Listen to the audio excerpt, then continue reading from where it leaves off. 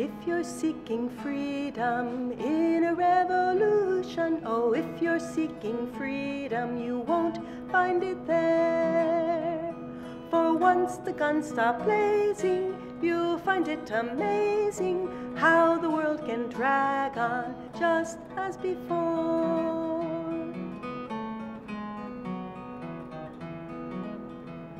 And if you're seeking freedom in a marble mansion, oh, if you're seeking freedom, you won't find it there. For even when it's sunny, you'll be counting money, keeping up that showcase, your face lined with care. But if you're seeking freedom on a throne of power, oh, if you're seeking freedom, you won't find it there. For though men all obey you, what if they betray you? Tense you'll be in waiting for foes everywhere.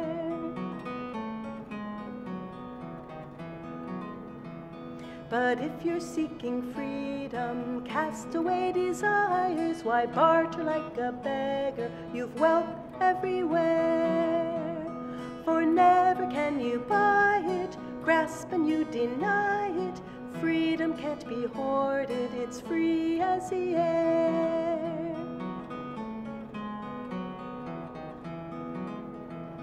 And if you're seeking freedom, seek it on the mountains, God's sunlight on your shoulders, the wind in your hair. For there's no one can hold you, boss about or mold you. Once your heart is free, you'll be king everywhere. For there's no one can hold you, boss about or mold you. Once your heart is free, you'll be king everywhere.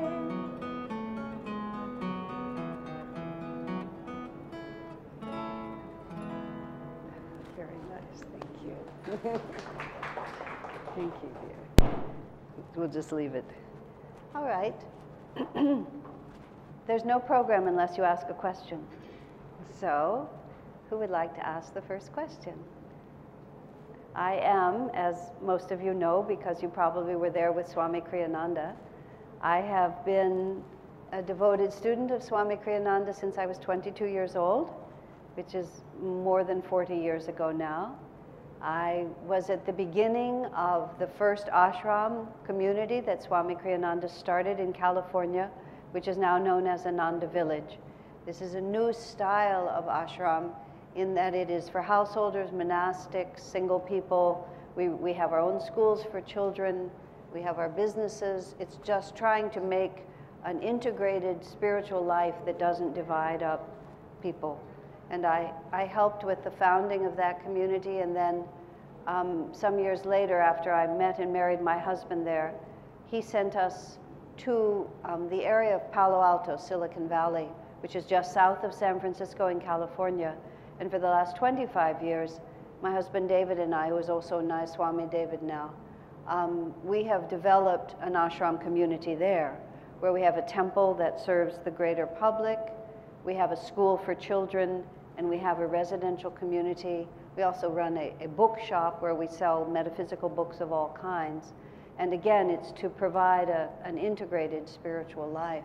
In all these many years, my primary work has been to talk to people about Yogananda's teachings, to teach them Kriya, to initiate them into Kriya, and to help people understand how to live a satisfying and fulfilling spiritual life. So I've had a wide range of experience and also the opportunity to work very closely with Swami Kriyananda. I actually wrote a book about him. There's 2 biographies of him now, and I wrote one of them. It's called Swami Kriyananda as We Have Known Him. And it's really a collection of stories of people's life experience with him. I feel like the life of a great soul is how he affects the lives of other people. And so that's how I wrote his life story, is to write about his effect on everyone else. So that's in brief what I'm standing in front of you to share, and I'm willing to take any questions that you have. Would anyone like to begin? Yes, Chaya? Always wanted to ask this question. In life, you go searching for what happens, or does it happen to you naturally? Okay, let's start with the good one. The question is, do we go searching for what happens in life, or does it come to us? I think if you go searching for life, what's going to come to you is going to come. So I think the truth is everything in the universe is interrelated.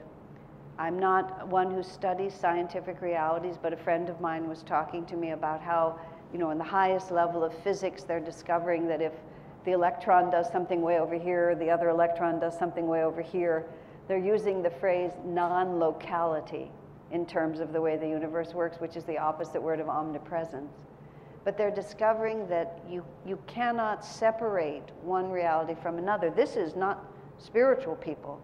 This is scientists who are working objectively, are discovering this strange interconnectedness. Now, everything about Sanatana Dharma and the Vedanta philosophy tells us that we are an interrelated reality here. And yet people have this strange idea, I'm not accusing you of it, but saying that people have this strange idea that they could take something about their own life just out of this interconnected web. And of course it's not possible, because even the gesture of trying to pull your life out of the interconnected web is going to affect the whole web, isn't it? A woman teacher that I knew said she had difficulty understanding the idea of karma and interconnected realities, but she was holding her grandchild, and the grandchild sneezed in her face. The woman got a cold. As a result of that illness, she had to cancel an important engagement. As a result of the important engagement, all of these other things happened.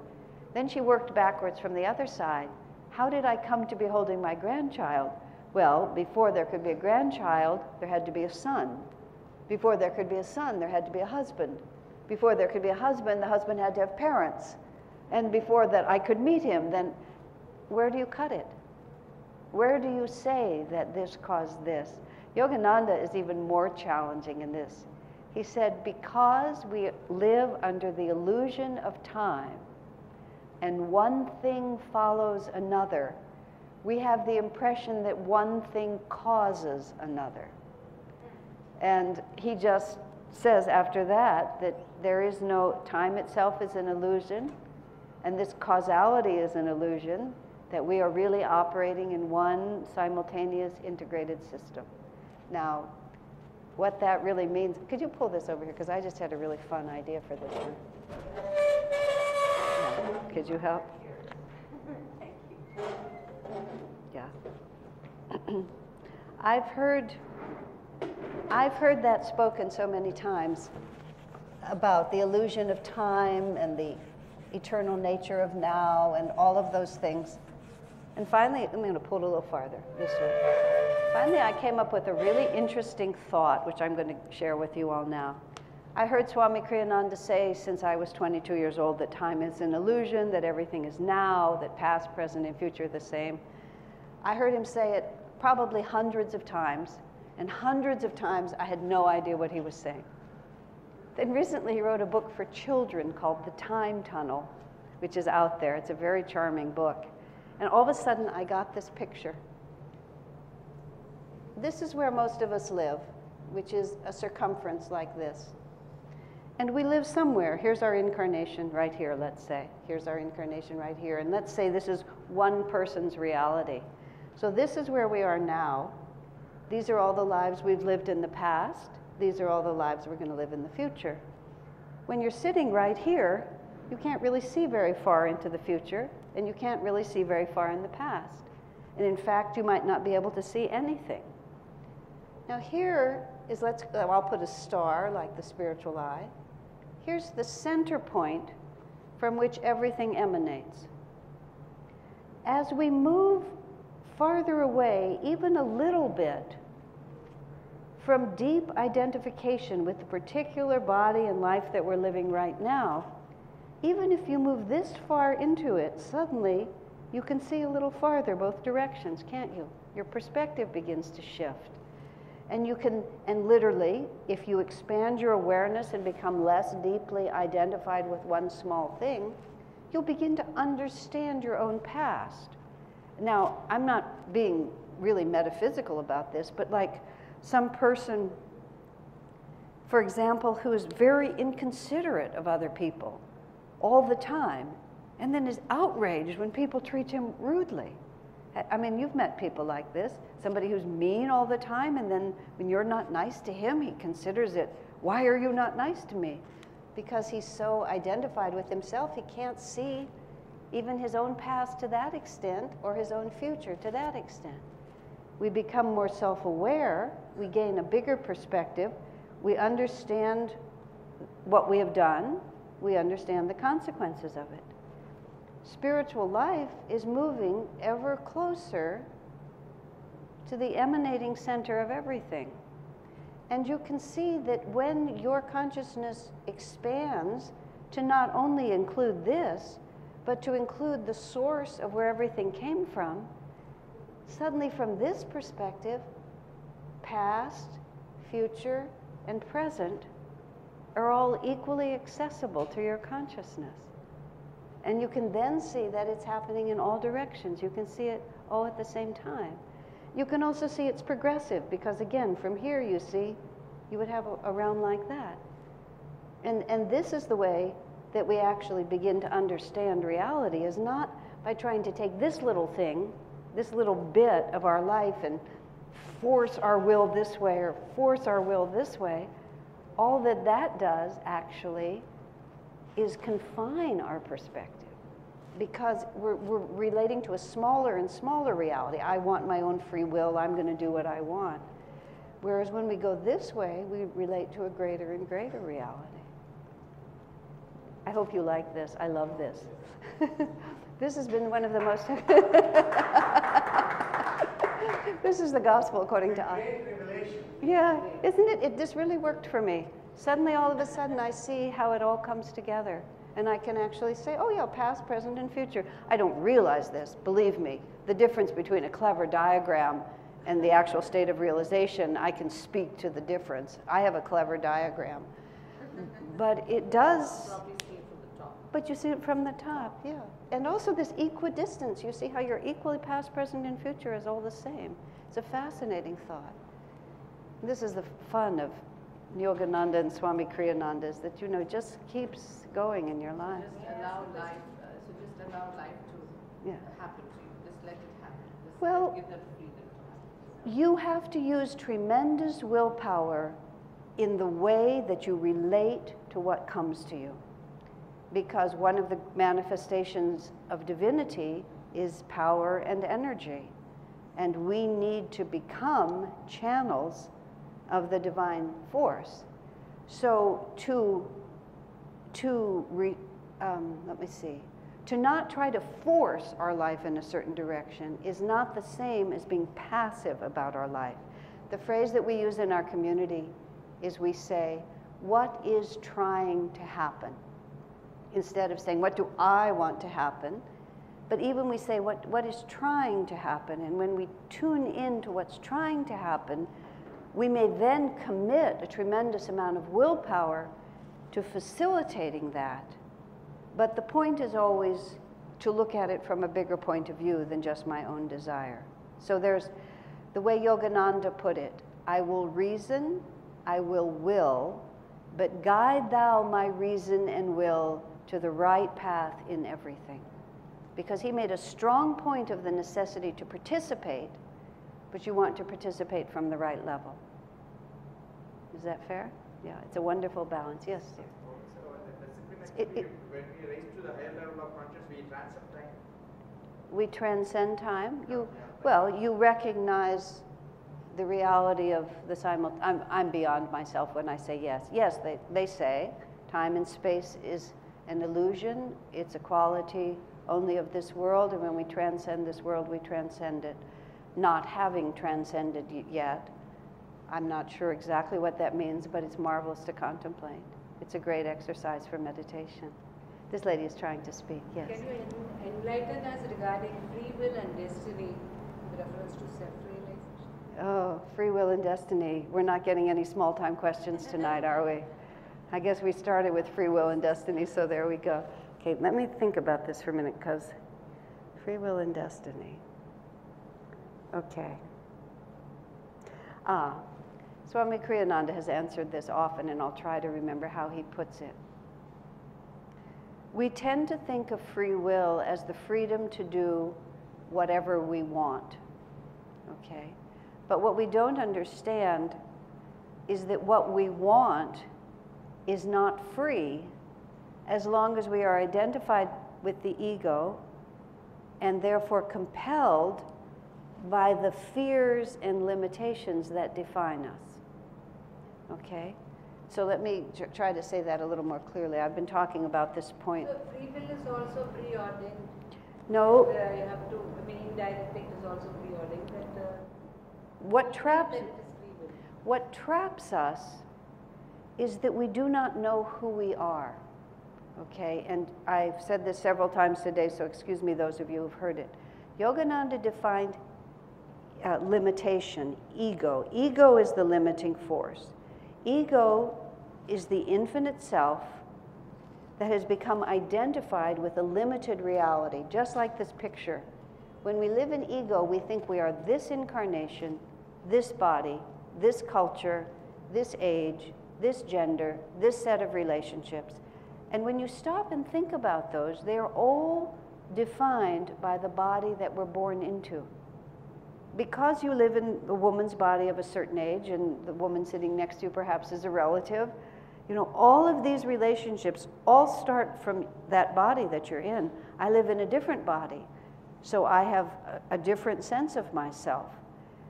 What the masters tell us is our bondage is because we falsely believe that this physical form that we're wearing, or even the astral form that we're wearing, is actually me. Okay, think of it like this. I was saying earlier, I'm wearing this blue dress. I've been wearing it all day. When I go home, I will change out of this blue dress. I'll put on my pajamas. Tomorrow I'll put on something else. It will still be a blue dress, but it won't be this one. Now, if I were to actually believe that I am this dress, and if taking off this dress were a frightening experience that might threaten my well-being, we would all think that I was not mentally normal, because everybody knows that I'm not my dress. It's just something I put on over that which I call myself. But what I'm wearing under it is my body. And because we live in this body so long, and for lots of other factors, no one thinks it odd that I call myself my body, except from the master's point of view. To define myself by wearing this body is as ludicrous as defining myself by wearing this dress. But I am not identified with this dress. I don't call it myself, but this I call myself. And I have a whole host of other commitments that are all based on this. Now, a master lives in a body. Yogananda lives in a body. Swami Kriyananda lives in a body. I know because I can speak from his consciousness. But he wears his body as lightly as I wear my dress. And it simply does not define his reality. Right now, most of you probably saw him at the music hall, and you know, he takes two people to get him out there, and he has to be sort of dropped in his chair, and when he's ready to get up, he raises his arms, and you know, he's 87 years old almost now. But as soon as the body is not an encumbrance, the spirit is just completely unlimited. His awareness of realities beyond this one of people, of himself, it just doesn't matter what's happening to it, because he no longer identifies with it. And therefore, come to the word freedom, he has the freedom to choose his state of consciousness. His state of consciousness is not limited to where his body is. In a state of ultimate freedom, he's not even limited by the perception of the senses. A master is omnipresent. He knows the thoughts of everyone everywhere. Now that is freedom. And we think that free will is the free will to be identified with this body and then move it wherever we want it, or to have it do whatever we want. But we're trying to define freedom in a state of total confinement. And then, to come to the question of destiny, all of the identifications that brought us to be in this particular body, all the karmas, all the samskars, everything that drew your soul into that particular form are forcing your actions. The ones that were there from the day you were born and everything that you've built up since. They're forcing your actions, and you're bound to them to the degree to which you identify with them.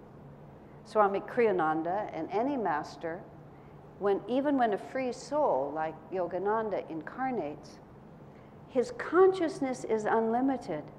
But once he takes a body, he is bound by the times in which he chooses to incarnate, by the mission that he has to fulfill, and also by the karma of the disciples he's come to help. But his consciousness is free, but what he's able to do in this world is dictated by the limitations of the material world and the karmas that are all surrounding his mission.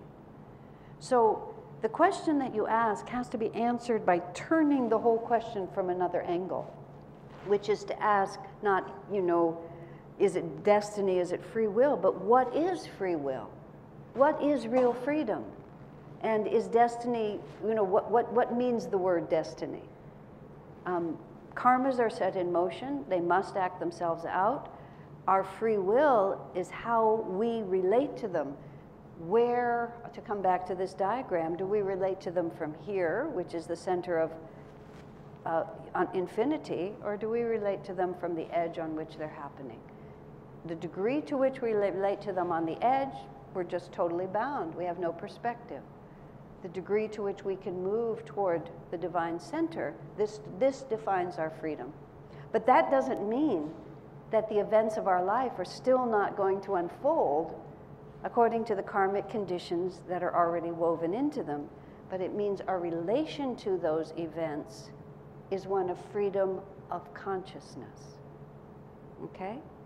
Did that make sense all the way through? What would you like to ask now? See,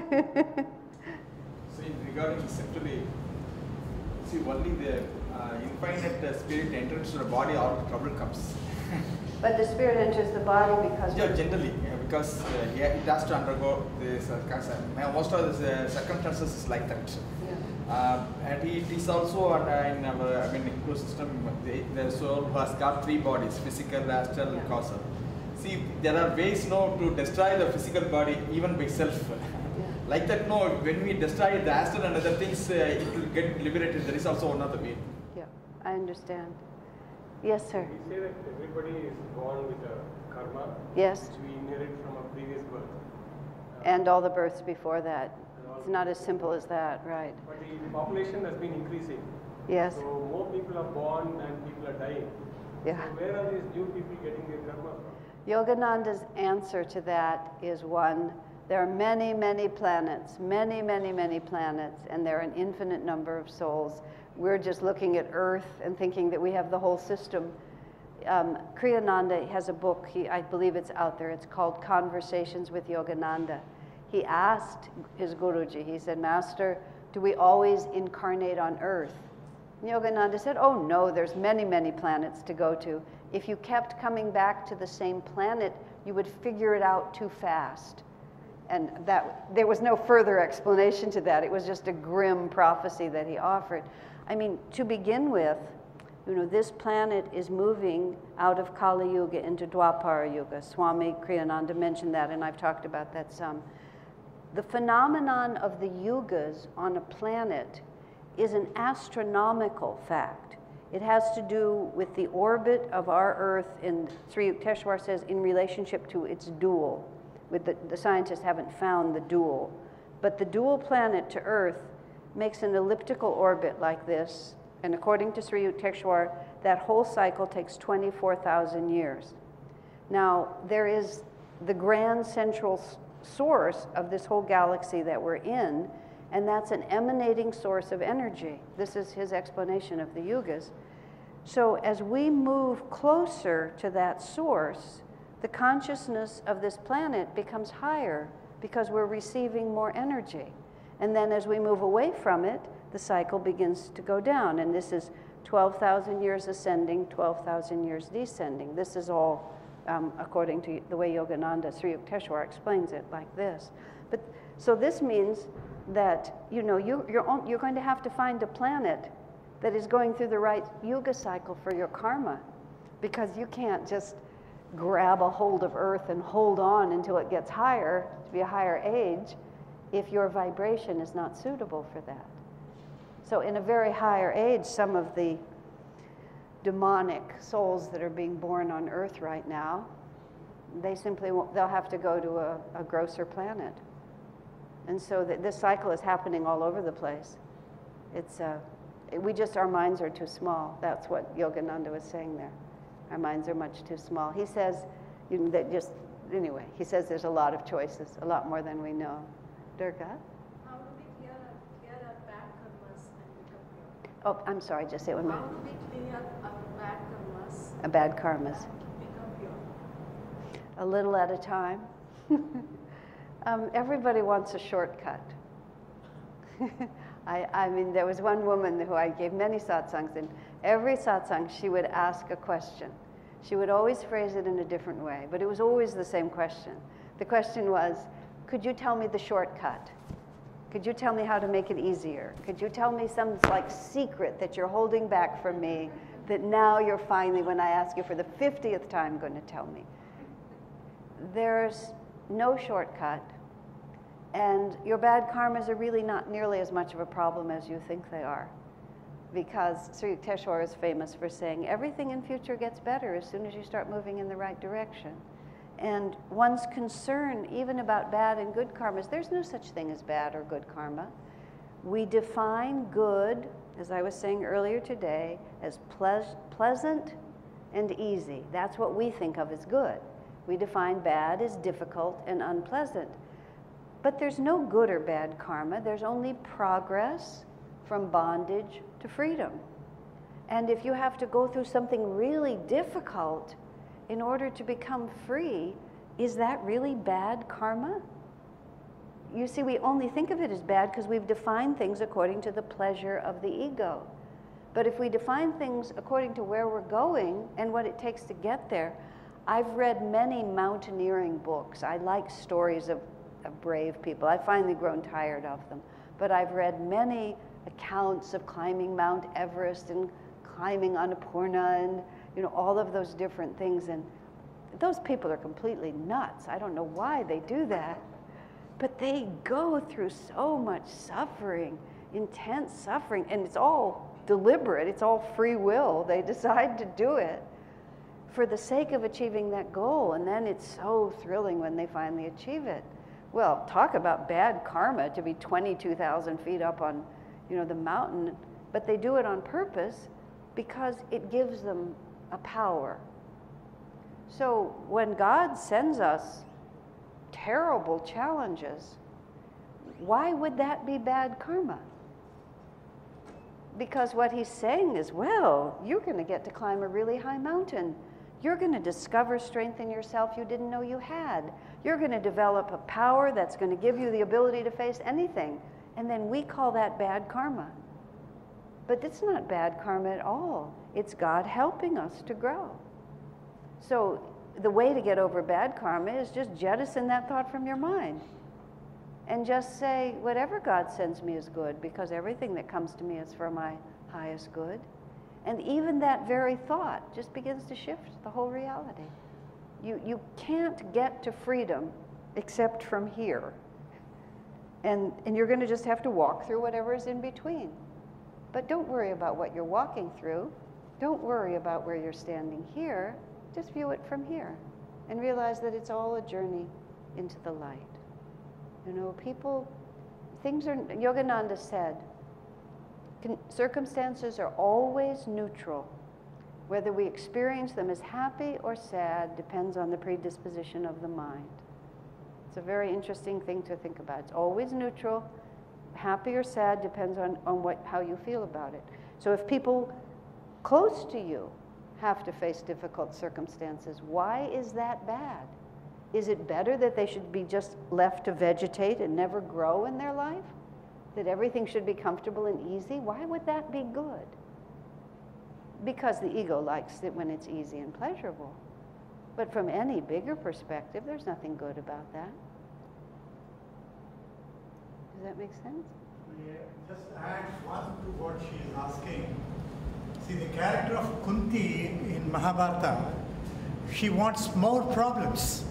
She is praying for more problems. She says, Krishna, please give me more problems. Then only I'll be riveted to you. Yeah. Otherwise, I'm getting scattered. So I want more problems so that I get focused on. Well, that's a very good point. Sometimes the more difficulty, the more we pray, the more... I met a woman, I'll tell this one story and then I'll go to the next question. A woman came to our retreat when I was living up at Ananda village. I was one of the instructors at the retreat there. This woman came to California all the way from Sweden, and she had become, she had read Autobiography of a Yogi, and she came where she could find us. She told this story to me. She had had a sister who was very close to her in age. They were like twins. They did everything together. They loved each other completely. They planned their whole lives together, that they would always be together. At a very young age, that sister developed cancer, and despite the best efforts of the doctor, she died. The woman who was left behind, the one to whom I was speaking, absolutely devastated. Just every plan that she had for her life had just been taken away from her, and she could hardly bear it. Because of that intense suffering, she had to pray, because nothing else was saving her. She said she prayed with an intensity she did not know was possible, and she received a divine response that she never would have imagined was there, which eventually led her to Autobiography of a Yogi, to Kriya Yoga, to meditation. Everything in her life turned in a positive direction from the tragedy. So I said to her, it was a risk on my part, was your sister's death a tragedy? Conditions are always neutral. It depends on how we respond to them, whether they lead us upward toward the spirit or downward. Even death itself, it's the end of everyone's life. The karmas of the life runs out and we go into the astral world. We don't go anywhere. We don't die. We just take off the body. But if we're so attached either to our own body or to someone else's, it becomes a terrible tragedy to us, but that's because we have no perspective. So the way is to forget the word bad. What is the difference between self-realization and self-motivation or self-involvement, self-inducement? And when do we reach the path of self-realization? Well, you reach the path of self-realization, you're always on it. Everybody's on it. Everybody is going toward greater and greater awareness. Some are just going consciously and more deliberately, but all of us are being drawn. Earlier today, every river is being drawn to the ocean. Self-realization, of course, these are just English words. These are words to which we give meaning. But self with a capital S means to realize that divinity is our own nature. And the difference between realization and empowerment or enhancement or improvement is all of those words are pushing to make something happen. The word realization itself is if somebody were standing behind me this whole time and I didn't know they were there and I suddenly turned and realized they were there, my turning around would not have created a reality that wasn't already there. I merely expanded my awareness to include it. And so that's the unique nature, and it was a very good choice on the part of Paramhansaji to call it self-realization. We realize who the self really is. And there are other words for it, but it's a unique understanding that is not encompassed by merely making ourselves better. It's completely redefining who we are, changing our identification from the periphery to the center. We can strengthen the periphery, we can make the periphery more, effective, but it's entirely different to change your sense of identity from the periphery to the center. This gentleman had a question first. Just a minute. The problem with the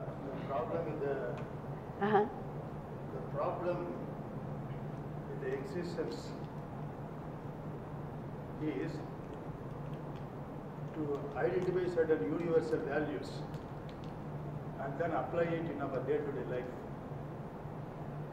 And then we can bring out an order in the world, social order, economical order, political Right. order. The problem is the humanity is yet to find out values. Basically, it did not come from the heaven. It is only learned by the experience, by the people Right. who are living. Right. So we lived so far lakhs, maybe thousands, 10,000 years old, yeah, the humanity. But there is a problem still, it has to evolve universal values, collectively. We could belong to various countries and all. There is problem to Well, I'm going to have form one world, one government. Okay, I'm going to have to answer this from a different level. Okay? I'm not here to speak to you about creating an ideal society, an ideal world, to solve any of the problems of the world. That is an entirely different discussion in which I am not interested, nor am I qualified to talk about. Many, many people are interested in the collective development, in the change of the society, all of those things. I am interested in self-realization. I am qualified to speak about self-realization. I have certain beliefs about how the individual quest for self-realization will affect the rest. But I can't even pretend, because I don't really think, you see, let me say it in a different way. This world is not meant to work. This world is not meant, at this particular stage, we are early Dwapara Yuga, just coming out of Kali Yuga.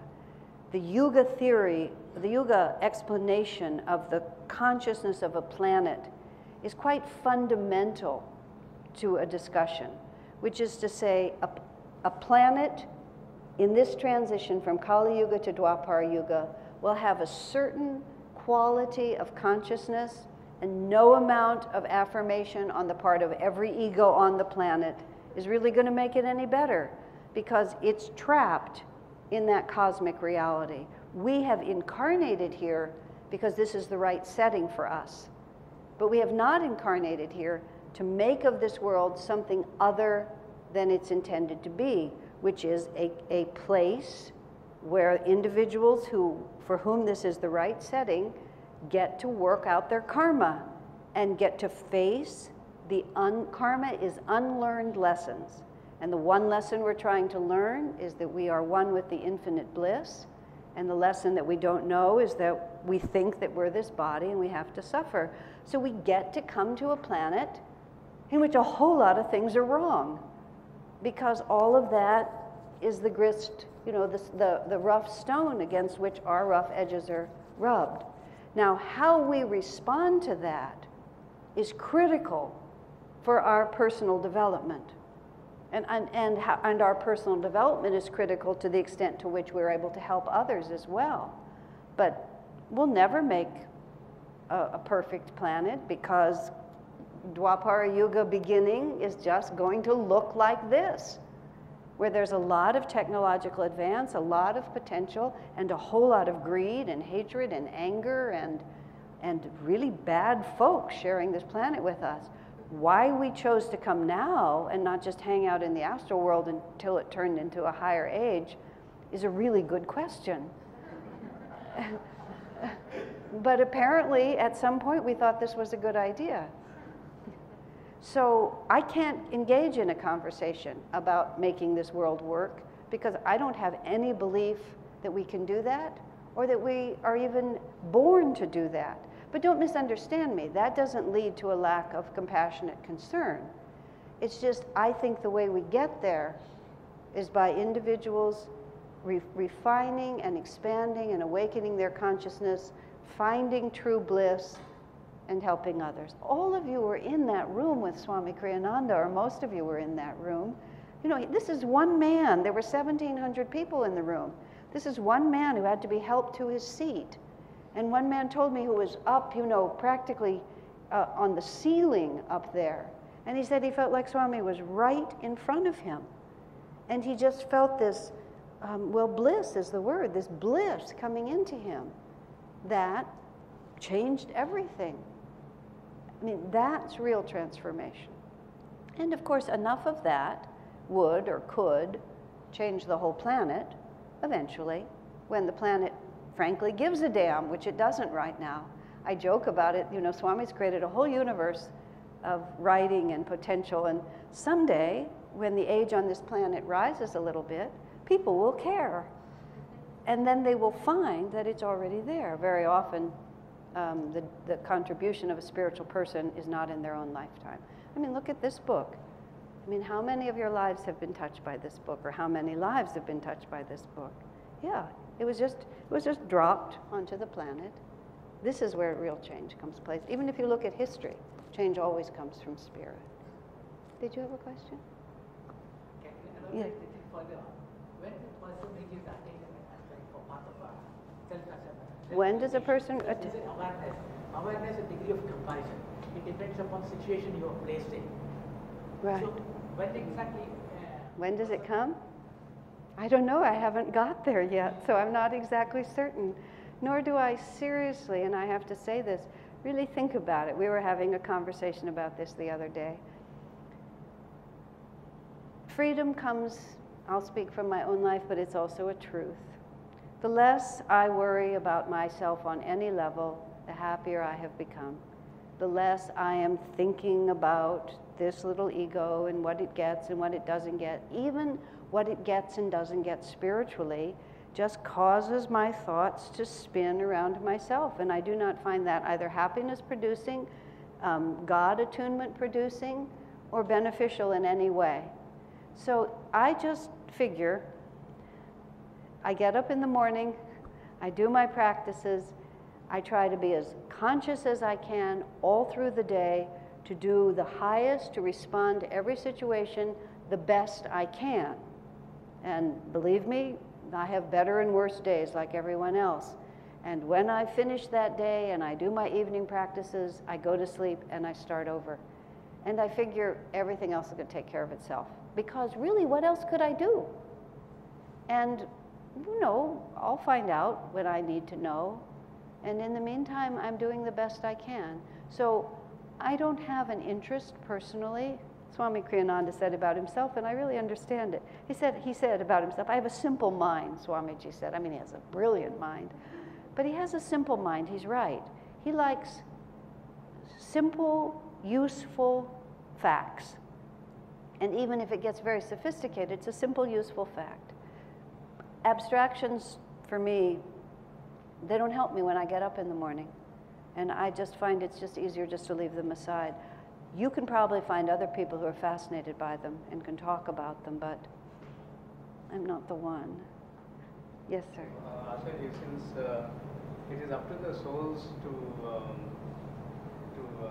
raise their consciousness and ultimately merge with the divine, would it be correct to say that the souls have created themselves out of sheer ignorance and desire, than saying that the Creator has created? Well, because we didn't create ourselves, because there is no us to have created ourselves. When everything comes back to the center, there's only one reality. Yeah. So we're manifested from Satchidananda. We are nothing but Satchidananda. What you're asking is that question, which is how did we get here and why are we stuck here? Whether, no, it is, everyone says that God has created this universe, but would it be, in the light of what we have discussed so far, would it be better, more appropriate to say that matter has created itself out of sheer desire to be something, well, to be awake, to be... but that's giving too much power to the small ego, and it doesn't, that thought does not in the end lead to freedom. Yeah. What really leads to freedom, because I mean it just hasn't come up in our conversations in these 2 days very much, but it's central, and I see now what an omission this has been. The devotion to God, it's one of Patanjali's, admonitions to be devotion to the Supreme Lord. Love and surrender and faith and relationship to a higher power is an enormously magnetic and transforming reality. So to think of ourselves, and ideally we think of ourselves, one of the things that Yogananda brought in spiritual teaching, which was more strange for the West than for the East, but he talked about God a great deal as the Divine Mother. Now, of course, the Divine Mother is much more in the Indian culture. In the West, Christian-oriented, it's been the Heavenly Father, so the Divine Mother was a big change. But it's not like, you know, there's some mother up there with a little apron sort of making chapatis and feeding us all to us, standing in front of the heavenly stove in the heavenly home, you know, and the Heavenly Father comes back from the heavenly office. I mean, it's just too ludicrous, you know.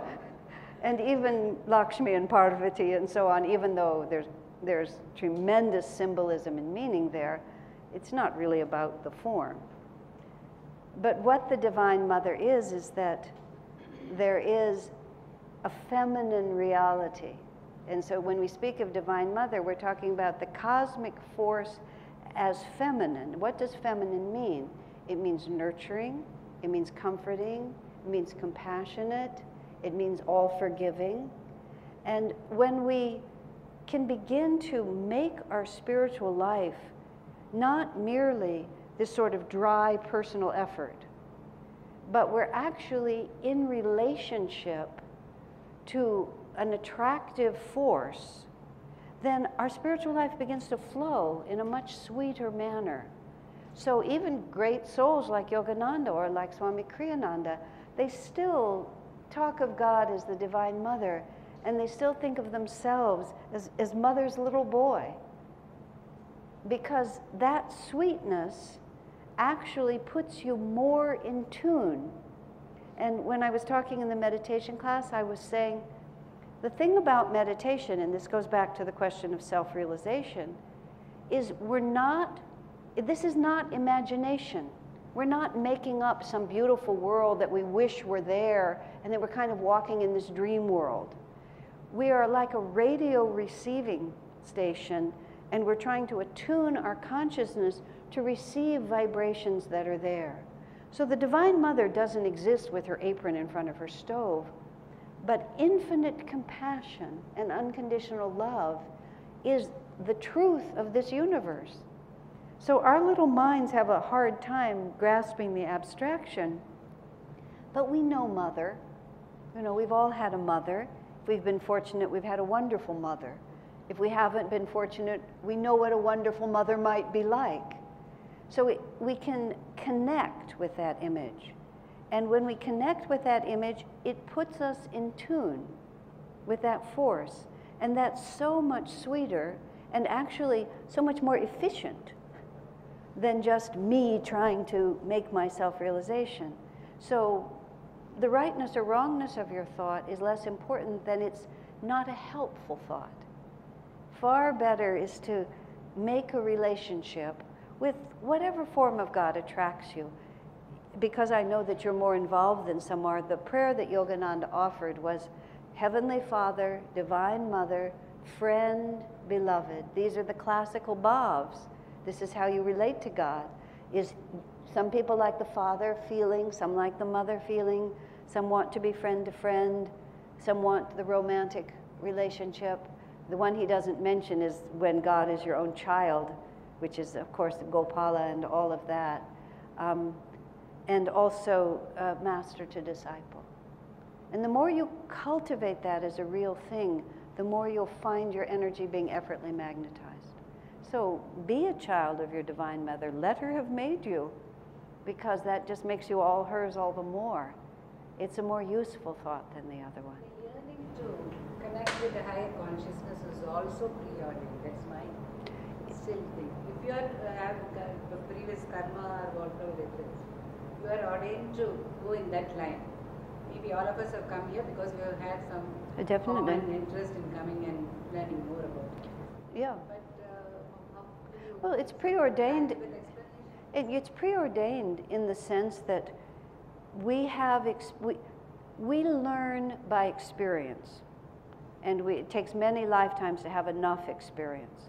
One of the factors that Yogananda emphasizes in his spiritual path is you must work to have experiences. You must learn from your experience.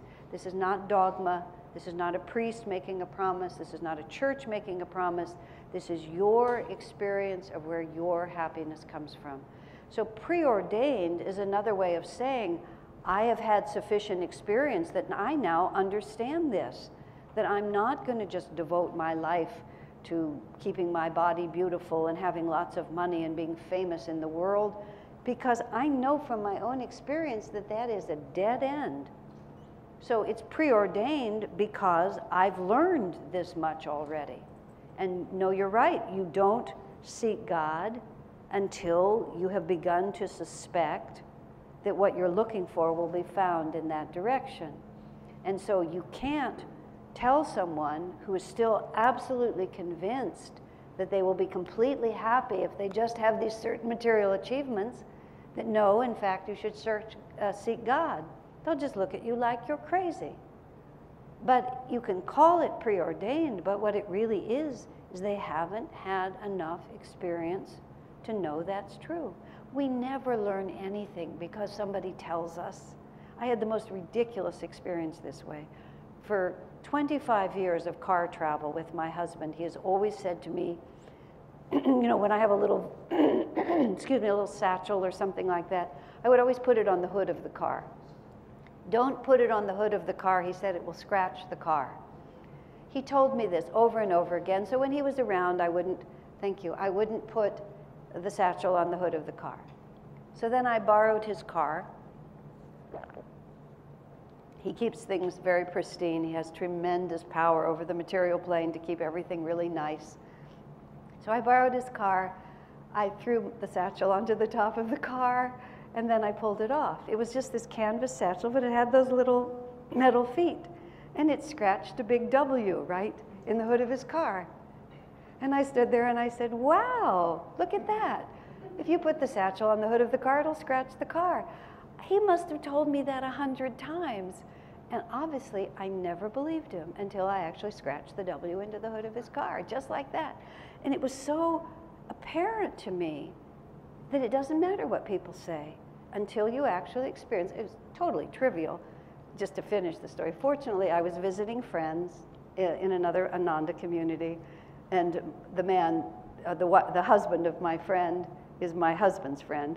So I said, look what I did to the car. Call him and tell him I did this. Because husband to husband, it'll be a joke.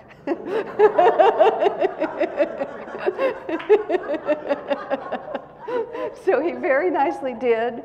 By the time I got home, my husband was laughing. And also good, my friend made it seem like I'd ruined the whole hood of the car. And so when he just saw this little W in there, it was so small, it was perfect. But it really told me that you can't really tell somebody anything. I mean, I'm a bright woman, and I trust him, but I didn't believe him because I hadn't experienced it. So you say to someone, oh, that's not really going to give you satisfaction. Don't waste your breath. When they say to you, I'm beginning to feel that maybe my values are not going to give me happiness, then you can say, well, that's worth considering.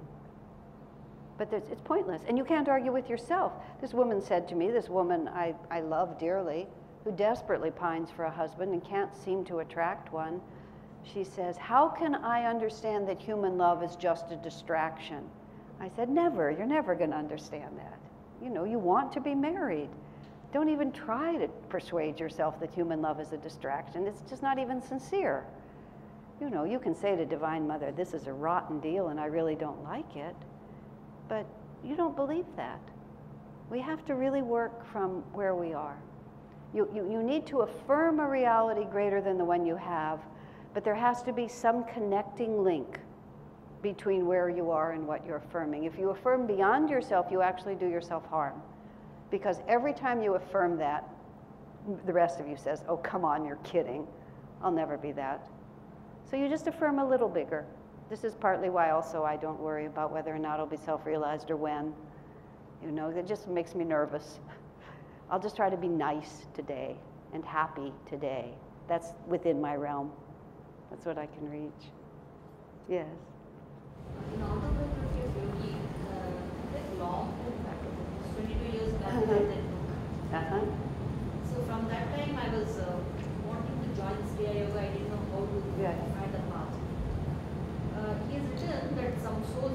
souls, they wait for in the astral world now almost 1,000 years Right. to again reincarnate. Is it destined by God or by the free will of the soul to wait for the 1,000 years and come again as incarnation? You have astral karma, you have material world karma, you have causal world karma, and it all plays itself out according to the way it's going to play. It would be the right vibration for you to stay in the astral world if you chose to stay for 1,000 years. It would be because whatever it was that your soul needed in order to progress, the river is always being drawn to the sea. You can also, though, we can decide that we're not going to progress. We can just sit down for a while and hold on like this. I don't understand why you would stay in the astral world for a long or short time, but it would be in harmony with the unfoldment of your soul. You see, from here we think 1,000 years, that seems so big. Compared to eternity, nothing, it makes no difference at all. It just seems long to us. Oh, what if it's instant? It just seems long to us, none of it. This is all the illusion of time. It's all happening at the same time. We think it's a big deal, but it isn't a big deal when we finally come to this point. So the masters tell us, and by no means am I standing there, but you know, standing here, things look a lot different than I did standing here. So I can feel what that would be like. You know, we're in the astral world as long as the astral karma lasts, and then we become restless with material desires. And we just get sucked away. You know, it's like you plan to spend the evening meditating, and then you're hungry, and you go out to the Pizza Hut instead, and then you meet a friend, and the friend takes you to the movies, and then you finally come home, and you remember, when did I decide that I wasn't going to stay home and meditate? Because one desire leads to another. So as I understand it, we're in the astral world, and everything's just fine, and then some little material desire just kind of sucks us away, and suddenly we're in a little baby's body, saying, how did I get here? But the karmas come to the surface, and unlearned lessons. Something that I think I have to have in order to be happy. And gradually we go through all those experiences one after another and realize that this is not it. This is not really going to give me what I want. And we eliminate that from the options, and gradually we start centering in on what really will make us happy. And then we become devotees, we become sadhakas. We begin to do things that will actually cultivate true happiness. And once we're here, we're actually really quite far on the progress. I mean, look at the planet. How many people are really looking for God? You know, early Dwapara Yuga, the planet we've chosen, not many. So we're very fortunate to be already thinking like this. So a few thousand years here and there, you know, not long by comparison. Yes.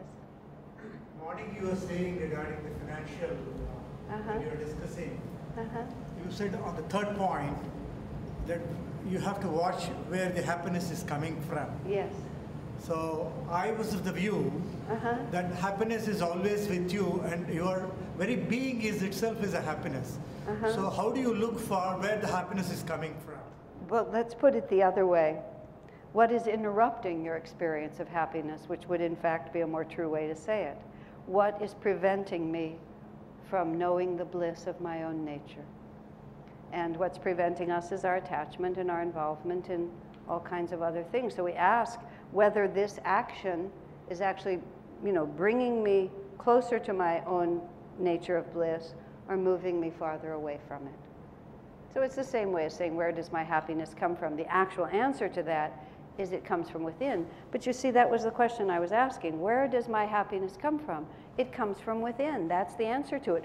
Then why am I weeping because I lost this job? Why am I weeping because I can't have children? Why am I weeping because I don't have the money I want? Where does my happiness really come from? And we're always, just as I was saying this morning, we're always acting according to what we really feel to be true, not merely what we can say clever, but what we really feel to be true. And that's why I'm very humble about this, because I'm very clever with words. I can say all kinds of things, but who I really am is what makes me weep. I have to say, if I can become frightened over this, or angry over that, or distressed over this, and I'm not Swami Kriyananda. I'm a much better person than I was when I started, but every time any condition of this world disturbs my inner peace, then I am answering the question wrong. You know, where does my happiness come from? If they bring in the integrity in the individual, between the intellect, body and mind, right, there is disharmony. If we bring out harmony, that is integration, integrity. Well, yoga, the word... Then there is scope for happiness and peace. Absolutely. The word yoga means union, and it means union in every aspect. The highest union is the individual soul with the infinite spirit. But on the way, everything else begins to come into harmony also. That's definitely true. And the more unified we are in all dimensions of ourself, that's the wonderful thing. And I mean, I have to keep coming back to the life I've lived. Paramhansa Yogananda advocated intentional spiritual communities as the social pattern of the future, where people live together an integrated life. He called it home, job, and church in one place, where all styles of life were allowed, where you didn't have to just be a monk or a nun and live in a monastery or convent, but you could come with your family and raise your children, so that, because we are in Dwapara Yuga rising, that spirituality could be integrated to every aspect of life. My particular training has been to be one of the founding members of the first such community that has been started on this planet by Swami Kriyananda way back in 1969. And therefore, my whole spiritual training has been in this totally integrated life. You know, how do we deal with love relationships? How do we deal with conceiving and raising children? How do we educate them? How do we grow vegetables? How do we build a temple? How do we run a meditation retreat? How do we make money? You know, how do I be psychologically healthy? That's what the 140 books he's written are about. How do I be a good leader? How do I be a good friend? So that there's been no aspect of spiritual life that hasn't been utterly integrated, because the ashram itself has been a complete way of life. And so whereas usually you think of an ashram as we pull away from the world and we live this very rarefied life, our ashram has been exactly the opposite. And therefore we've had to learn on a very practical level how to do all of these different things. And that is the social pattern and the spiritual message for the new age. A completely different one than this divided against yourself, which has really been the common way of thinking until this time.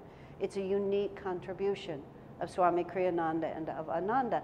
That's why every time you come to a program here, Devendra puts on the wall here the Pune community and what we're trying to build here in India. This is the first, but God willing, not the last by any means, of an attempt to create in this country exactly that model, which is we need to think in a completely different way.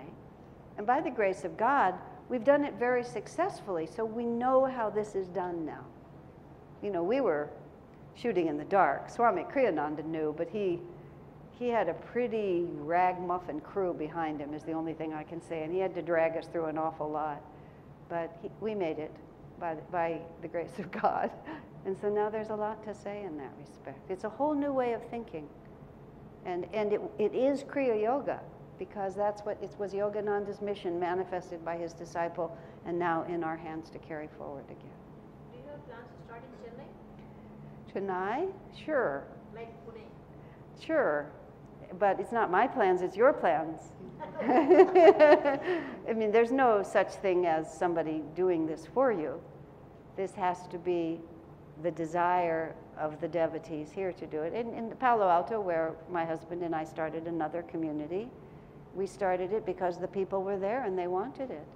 I mean, they didn't quite understand what they wanted, but we could see that if we helped them manifest it, it would satisfy them. We could see the aspiration.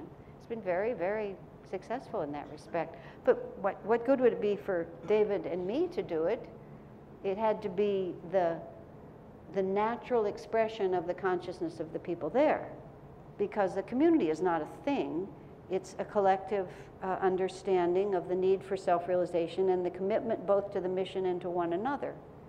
And that's not something you impose. That's something that is awakened, and it's people's destiny. Say again?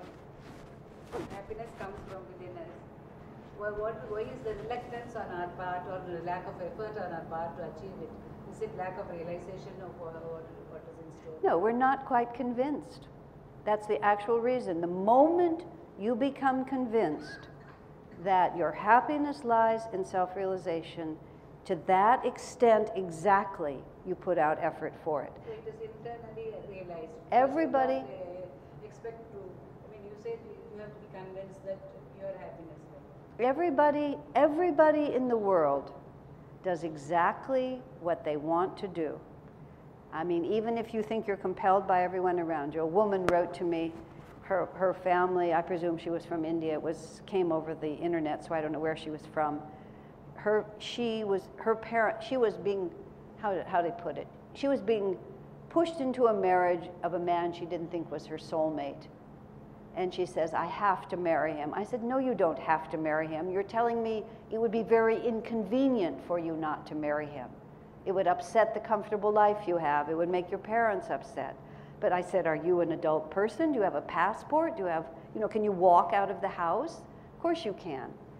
You're saying that of the two choices, which is to upset your comfortable life or to marry this man, you think you're being forced to marry him, but you're not being forced to marry him. You're choosing. We always choose. Some of those choices are extremely difficult, but we're always choosing. Because this one looks too hard, this one looks easier. This one looks too painful, this one looks less painful. And it's completely in our hands. How much we meditate, how much we love God, how much we give to the spiritual path. We give exactly as much as we think will make us happy.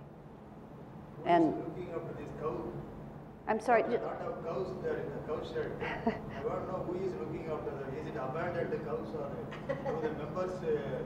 Ask Devendra afterwards. I want the gentleman next to you to ask a question because he hasn't asked. Any spiritual reason for that? Yeah. Okay. What were you going to say? I would like to understand the significance, this concept called fate, because you read in this paper, second page. I'm sorry, speak just a little slower. I couldn't quite follow it. I would like to understand the significance of this concept called fate.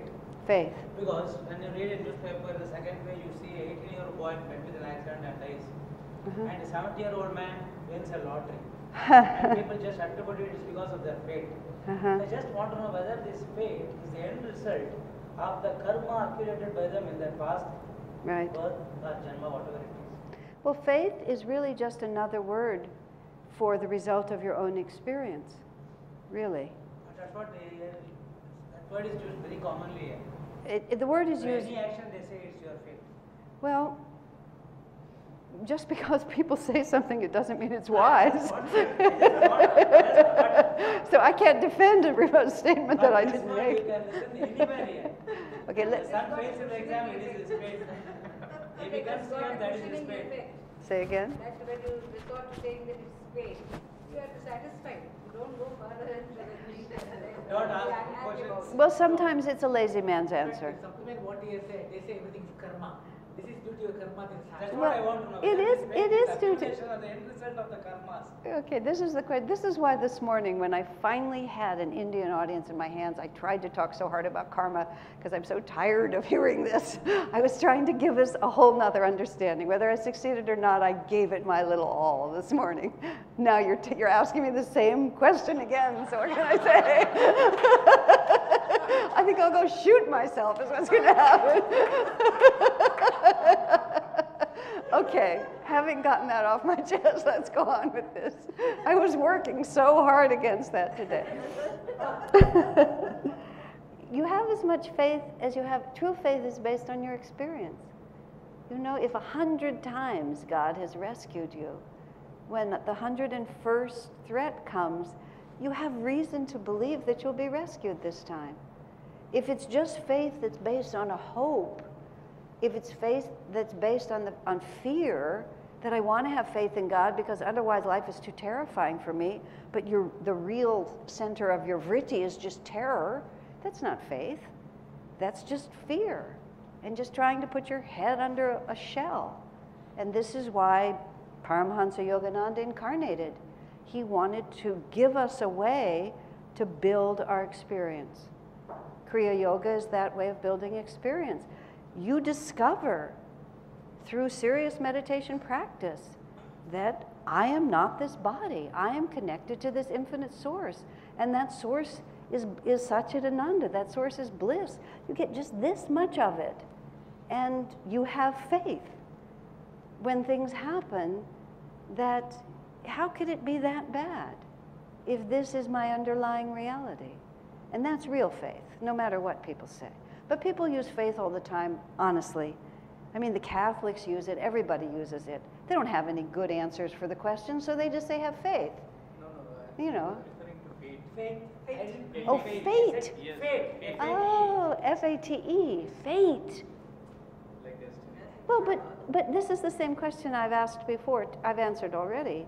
Yes, of course everything is interwoven. There's no way that you can pull any individual reality out of the whole web of creation. So in a certain sense, of course, everything is going to go according to how it goes. But once you've decided that, you realize that my freedom is freedom of consciousness, not freedom of circumstance. And then when you begin to develop freedom of consciousness, circumstances look different to you. Even this bad and good karma, you see, all of a sudden it becomes just your perspective. So you don't really think so much about fate, because fate isn't the issue anymore. The issue is my consciousness. And how much do you work to change your consciousness?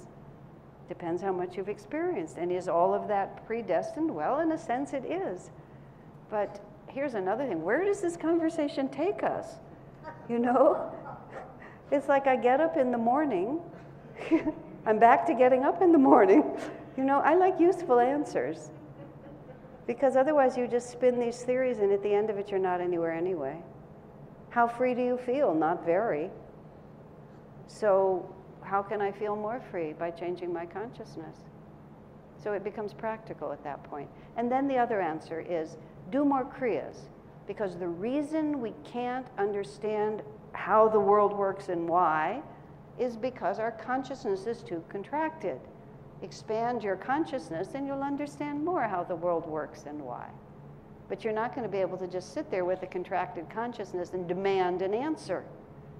So the answer to everything is to expand your consciousness, and then the question is answered by direct perception. So I answered a question about faith too, which you didn't ask. I've done pretty well understanding Indian English, but I do fail every once in a while. Can I ask something? Sure, Someone, and then we're asked, is there a shortcut?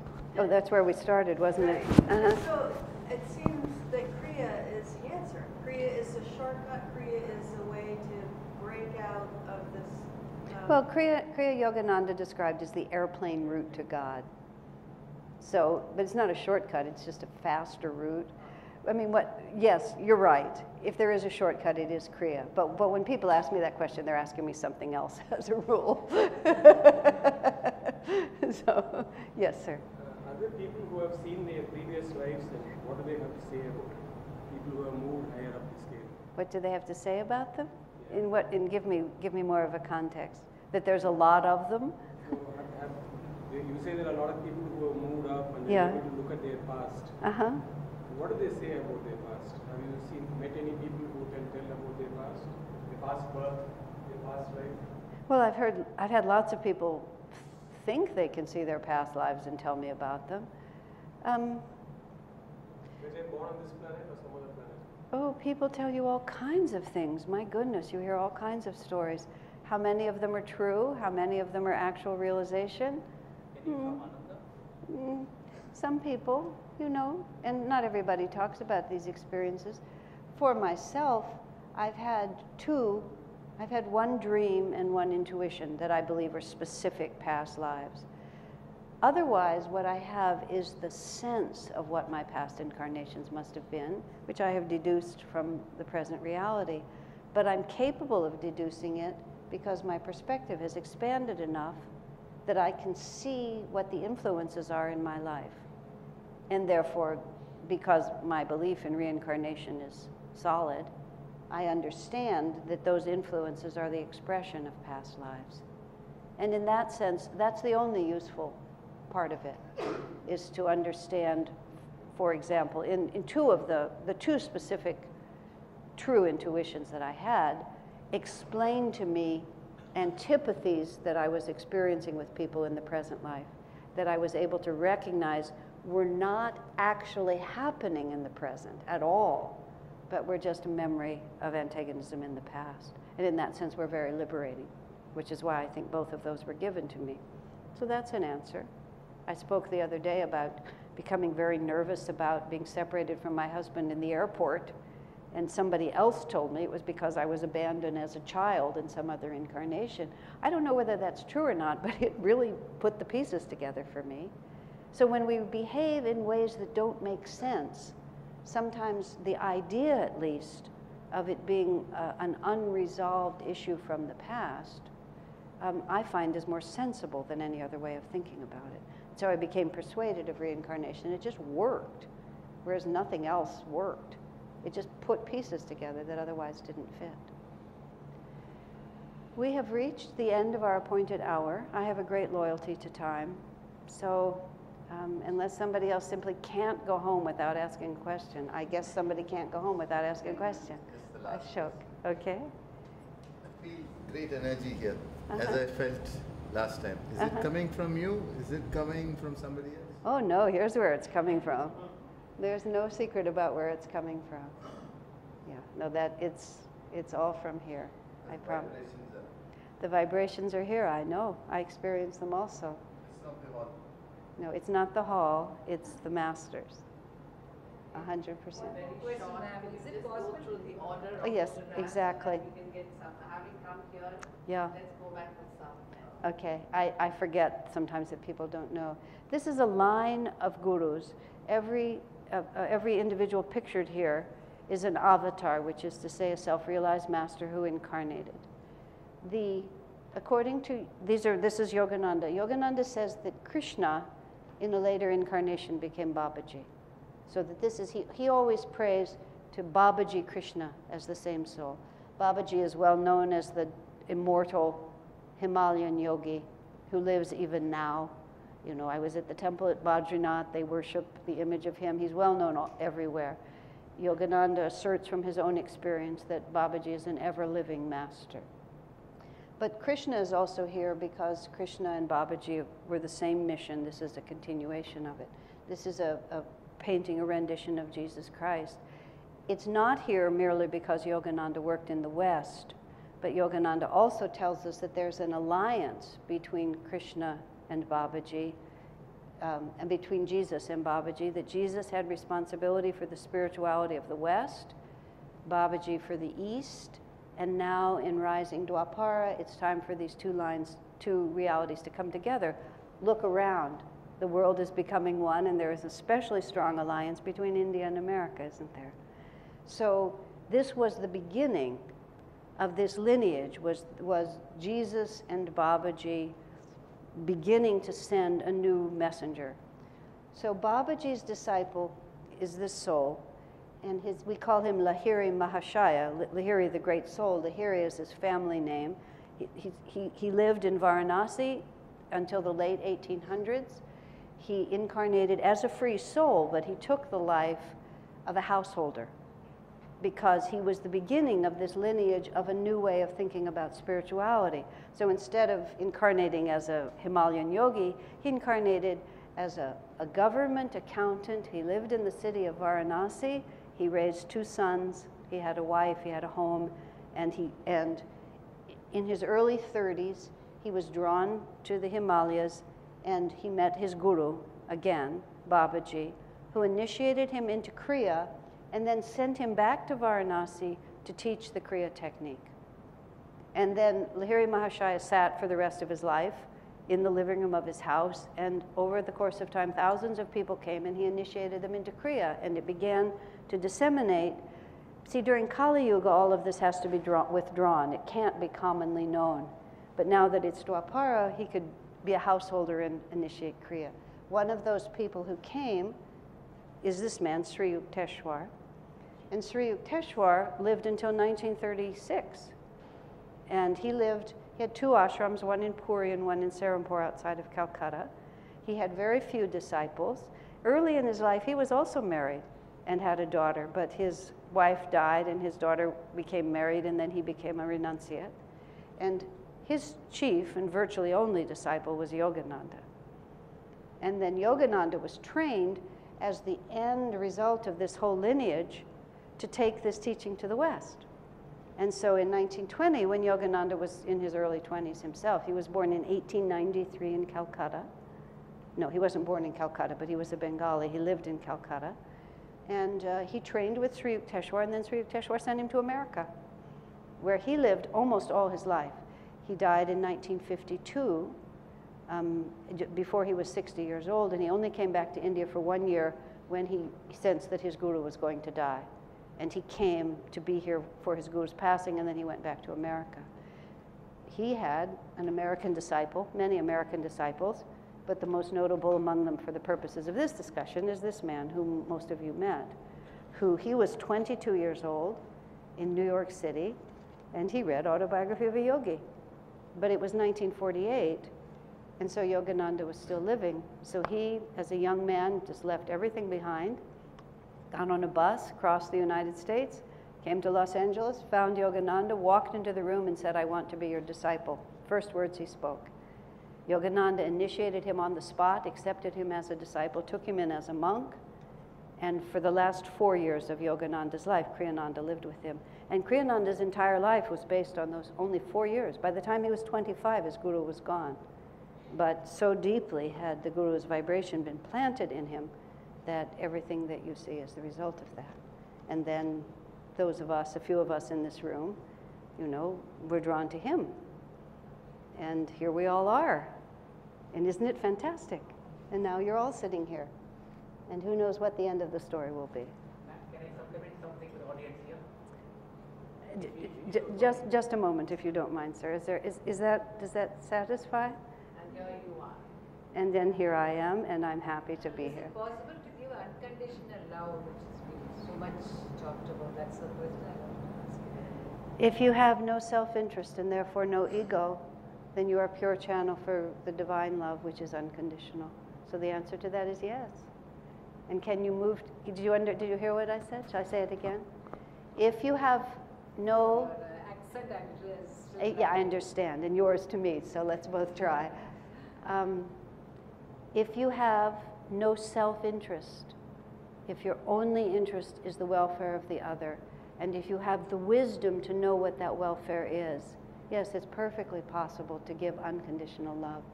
But we move toward that by the same process that we describe everything else. And certainly these masters have no ego and nothing blocks that perfect expression.